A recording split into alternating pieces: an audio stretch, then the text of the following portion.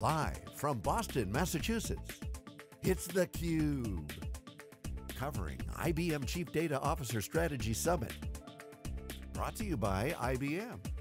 Now here are your hosts, Dave Vellante and Stu Miniman. Welcome back to Boston, everybody. This is the IBM Chief Data Officer Summit. And this is theCUBE, the worldwide leader in live tech coverage. Caitlin Lepech is here. She's an executive within the Chief Data Officer office at IBM. She's joined by Dave Schubmehl, who's a research director at IDC, and he covers cognitive systems and content analytics. Folks, welcome to theCUBE, good to see you. Thank you. So Caitlin, we'll start with you. You kicked off the morning. I did. I referenced the Forbes article, our CDO's miracle workers. Yes, that's great. that's right. I hadn't read that article until you put it up there. I scanned it very quickly, but yeah, set up the event. It started yesterday afternoon at noon. You're going through this afternoon.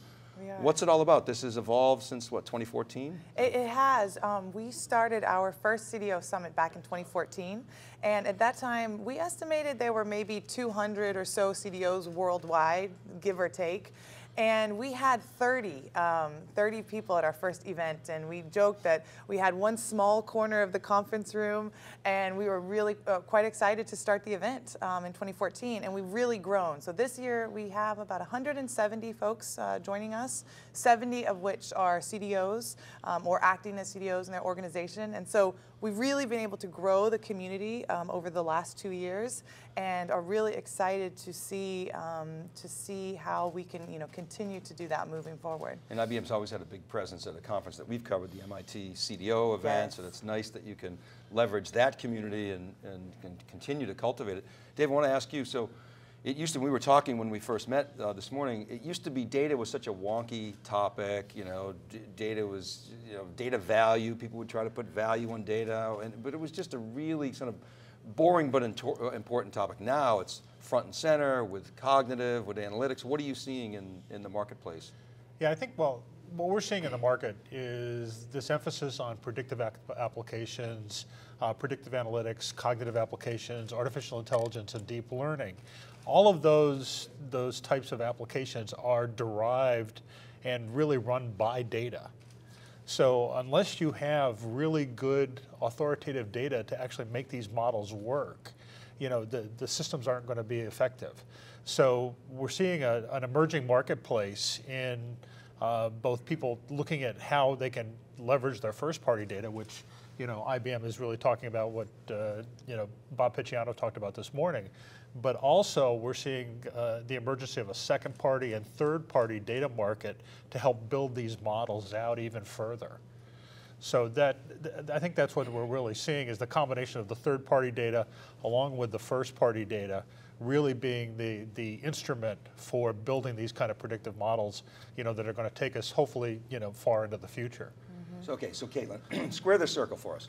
So the CDO role generally is not perceived as a technology role. Correct. Yet, as Dave was just saying, we're talking about machine learning, cognitive, AI, these are like heavy technical topics. So how does the miracle worker deal with all this stuff generally, and how does IBM deal with it inside the CDO office specifically? Sure, so it's a very good point. Traditionally CDOs really have a business background, and we find that the most successful CDOs sit in the business organization. So they report somewhere in a line of business. And there are certainly some that have a technical background, but far more come from a business background and sit in the business. I can tell you how we are setting up our CDO office at IBM. So our new and our first global Chief Data Officer joined in December of last year, Inderpal Bhandari, and I started working for him shortly thereafter. And the way he's setting up his office is really 3 pillars. So first and foremost, we focused on the data engineering, data science, so getting that team in place. Next, it's the information governance and policy. How are we going to govern, access, manage, work with data? Both data that we own within our organization, as well as the long list of external data sources that we bring in. And then third is the business integration pillar. So the idea is CDOs are going to be most successful when they deliver those data science, data engineering, they manage and govern the data, but they pull it through the business. So ensuring that we're really, grounded in business unit and doing this. And so those are our three, primary pillars at this point. So prior to formalizing the CDO role at IBM, I mean, remnants of these roles existed. There was a data quality, function. There was certainly a governance and policy, and somebody was responsible to integrate between, from the IT to the applications to the business. Were those part of IT? Were they sort of, by committee? Mm-hmm. And how did you bring all those pieces together? That couldn't have been trivial. And I would say it's still going. It's still an ongoing process, but absolutely. I would say they typically resided within particular business units. And so certainly have mature functions within the unit, but when we're looking for enterprise-wide answers to questions about certain customers, certain business opportunities, that's where I think the role of the CDO really comes in. And what we're doing now is we are partnering very closely with business units. One example is our IBM Analytics unit, so we're here with Bob Ticciano, and other business units to ensure that as they provide us their data, we're able to create that single trusted source of data across the organization, across the enterprise. And so I agree with you. I think a lot of those capabilities and functions quite mature. They existed within units, and now it's about pulling that up to the enterprise level. And then our next step, the next vision, is starting to make that cognitive and starting to add some of those capabilities, in particular data science engineering, the deep learning, and starting to move toward cognitive. Dave, I think Caitlin brought up something really interesting we've been digging into the last couple of years is, there's that governance piece, but a lot of CDOs are put into that role with a mandate for innovation. And that's something that, a lot of times IT has been accused of not being all that innovative. Is that what you're seeing? What are some of the is it project-based or, vast initiatives that are driving forward with CDOs? I think what we're seeing is that enterprises are beginning to recognize that it's not just enough to be a manufacturer. It's not just enough to be a retail organization. You need to be one of the best, one of the top 2 or the top 3. And the only way to get to that top 2 or top 3 is to have that innovation that you're talking about. And that innovation relies on having accurate data for decision making. It also relies on having accurate data for operations. So we're seeing a lot of organizations that are really, looking at how data and predictive models and innovation all become part of the operational fabric of a company. And if you think about the companies that are just beating it together, Amazon, for example. I mean, Amazon is a completely data-driven company. When you get your recommendations for, what to buy, that's all coming from the data. When they set up these logistics centers where they're, shipping the latest supplies, they're doing that because they know where their customers are. They have all this data, so they're integrating data into their day-to-day decision making, and I think that's what we're seeing, throughout industry is this idea of integrating data into the decision-making process and elevating it. And I think that's why the CDO role has become so much more important over the last 2 to 3 years. We heard this morning that 88% of data is dark data. Bob Ticciano talked about that. So thinking about the CDO's scope, role, agenda, you've got data sources, you've got to identify those, you've got to deal with data quality, and then Dave, with some of the things you've been talking about, you've got predictive models that out of the box may not be the best predictive models in the world, you've got to iterate them. So how does an organization, because not every organization is like Amazon with virtually unlimited resources and capital, how does an organization balance, what are you seeing in terms of getting new data sources, refining those data sources, putting my emphasis on the data versus refining and calibrating the predictive models? How are organizations balancing that? Maybe we start with how IBM's doing it, and Dave, what you're seeing in the field. Sure, so I would say from what we're doing from a setting up the Chief Data Office role, we've taken a step back to say, what's the company's monetization strategy? Not how you're monetizing data, but what's your strategy moving forward? for monetization. And so with IBM, we've talked about it as move to enabling cognition throughout the enterprise. And so we've really talked about taking all of your standard business processes, whether they be procurement, HR, finance, and infusing those with cognitive and figuring out how to make those smarter. We talk examples with contracts, for example. Every organization has a lot of contracts, and right now it's quite a manual process to go through and try and discern the sorts of information you need to make better decisions and optimize a contract process. And so the idea is you start with that strategy. For us, IBM, it's cognitive, and that then dictates what sort of data sources you need, because that's the problem you're trying to solve and the opportunity you're chasing down. And so then we talk about, okay, we've got some of that data currently residing today internally, typically in silos, typically in business units, some different databases. And then what our longer term vision is we want to build the intelligence that pulls in that internal data and then really does pull in the external data that we've all talked about. The social data, the sentiment analysis, the weather, all of that sort of external data to help us. Ultimately, in our value proposition, our mission is data-driven enablement of cognition. So it helps us achieve our strategy there. Anything you'd add to that, Dave?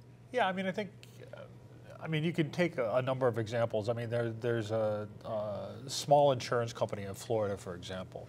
And what they've done is they have organized their emergency situation, their emergency processing, to be able to deal with tweets and to be able to deal with SMS messages and things like that. They're using sentiment analysis, they're using text analytics to identify where problems are occurring when a hurricane happens.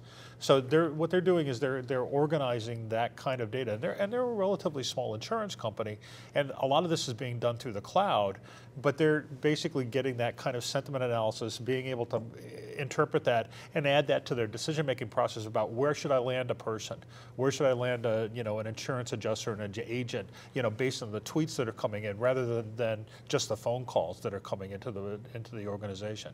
So that's a simple example. And you were talking about not everybody has the resources of an Amazon, but certainly small insurance companies, small manufacturers, small retail organizations, you can get started by analyzing what people are saying about you.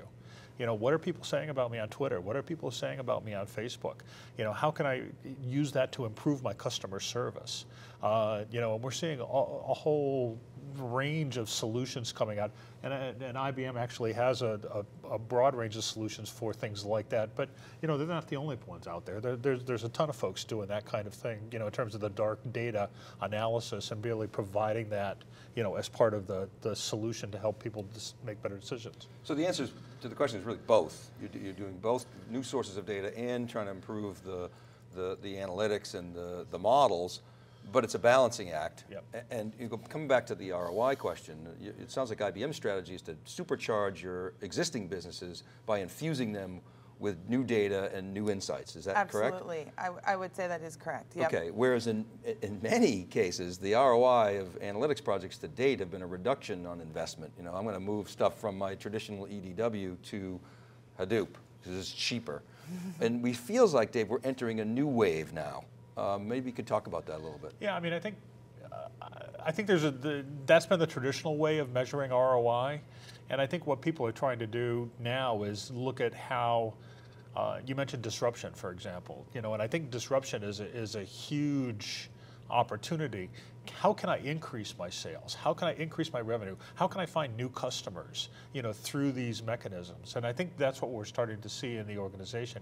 And we're starting to even see startups that are dedicated to, providing this level of disruption and helping address new markets, by using these kinds of technologies in new and interesting ways. I mean, everybody uses the Airbnb example. Everybody uses the Uber example, that these are people that don't own cars, they don't own hotel rooms, but they provide analytics, to disrupt the hotel industry and to disrupt the taxi industry.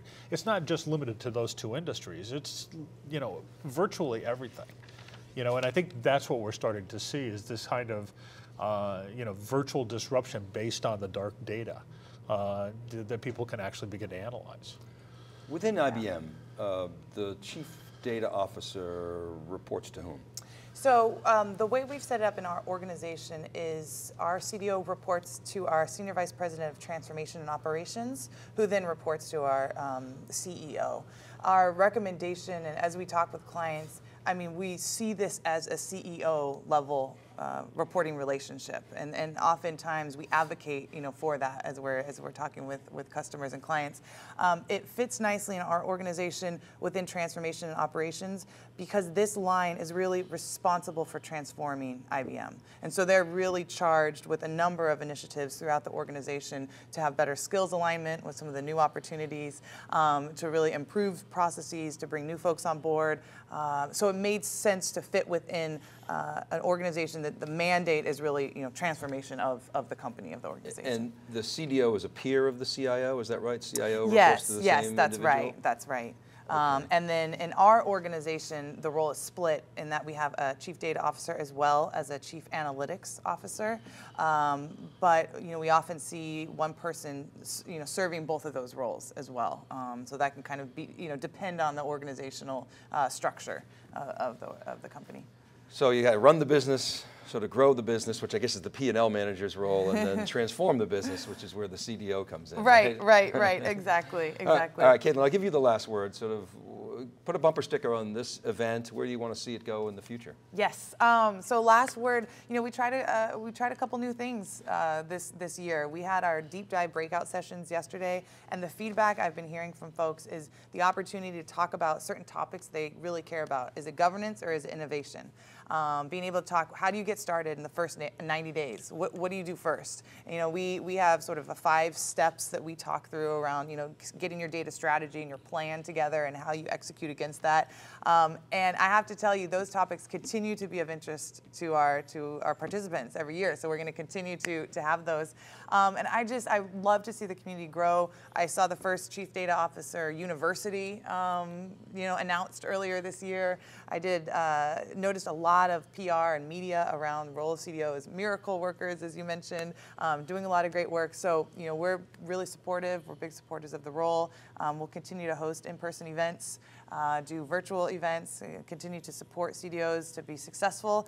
And our big plug will be World of Watson, is our big IBM Analytics event in October, last week of October in Vegas. So we certainly invite folks to join us there. CUBE will be and there. you'll be there, right? CUBE Okay, will be there. good. Still trying to get Ginny on. So Ginny, if you're watching, you're welcome to come on theCUBE. So can we do a second interview, and we'll see if we can get Ginny. Love to see that. And I saw Hillary Mason's going to be there yes, as well, CUBE yes. alum, so that would be fantastic to see her. So, well, excellent. Congratulations on being ahead of the curve with the Chief Data Officer theme, and I really appreciate you coming to theCUBE. Dave, thank you too.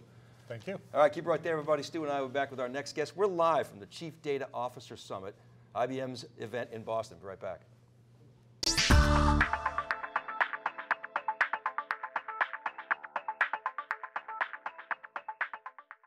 My name is Dave Vellante, and I'm a longtime industry analyst.